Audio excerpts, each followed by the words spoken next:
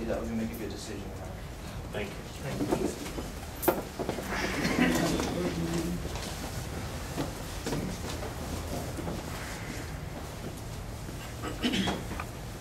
I'm John Hambright. I'm the senior pastor of the Enon Baptist Church in Morris, Alabama, and been through all of the meetings except one.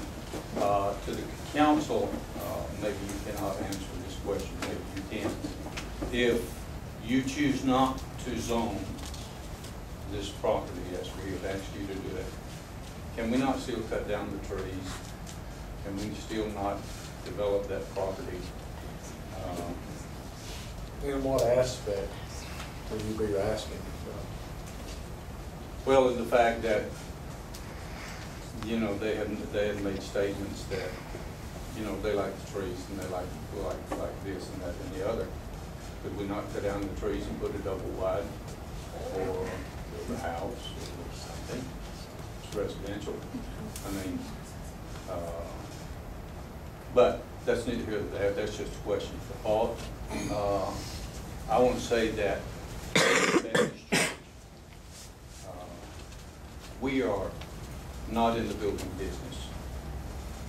Buildings to us are facilities to help us to reach people, to help grow this town in a moral and a spiritual way.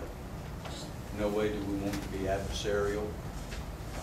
I've known Misty, I've known Michael for more years than I care to count. I know that when I came to this community, I fell in love with it. The church began to grow, town began to grow. Kids became a priority in our lives.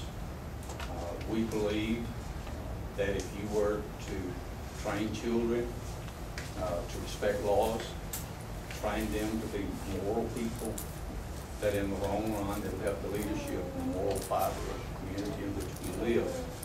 The reason that we showed you all of the buildings that and all the plans that we have is to show you that there is a need that we have to be able to accommodate those people who have put their faith and their confidence in Enon Baptist Church in Morris, Alabama. And it would be so much easier for a young lady like Misty, have a couple of children, to be able to walk that short distance to a well-facilitated building. And I want to encourage you to go ahead and approve this. I'm not trying to make enemies with any of our neighbors. We love our neighbors and we love the work that God has given us to do. So I ask you to approve the recommendation that's been given. Thank